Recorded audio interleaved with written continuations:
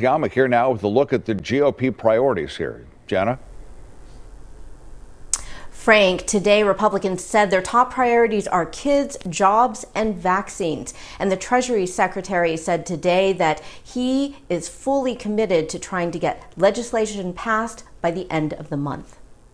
President Trump and Treasury Secretary Steve Mnuchin said Republicans are looking at a smaller relief bill than House Democrats' $3 trillion HEROES Act that passed in May. We're focused on starting with another $1 trillion.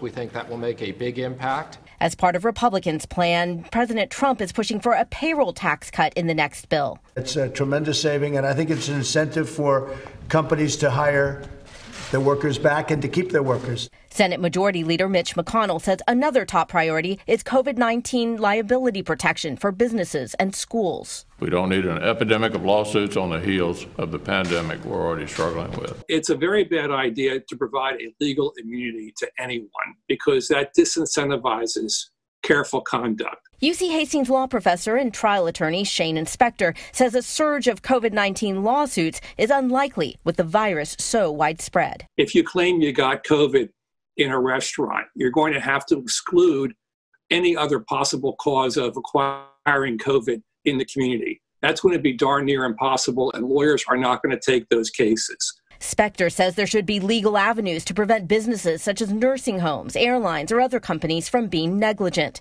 As for unemployment benefits, Republicans also want to change the extra $600 bonus so people do not receive benefits that are higher than their previous wages. We don't think any federal money should be spent that gives you a disincentive to work. House Democrats' HEROES Act would continue the $600 enhanced unemployment and send an additional $1,200 check to individuals. It also has billions of dollars for state and local governments. Jim Wilcox, a UC Berkeley professor of economic analysis and policy, says relief to local governments is critical. These state and local governments and school districts and public agencies of all kinds need to make very drastic cuts in their workforces and in the benefits they provide. What we really want to prevent is either households or businesses or even state and local governments tumbling into such serious financial trouble that they're effectively bankrupt.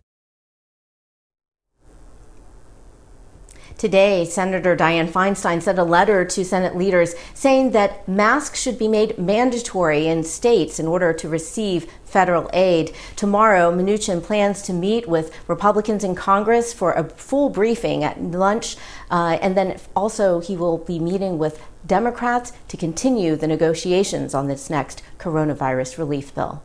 Frank? Jenna Katsuyama live for us tonight. Jenna, thank you.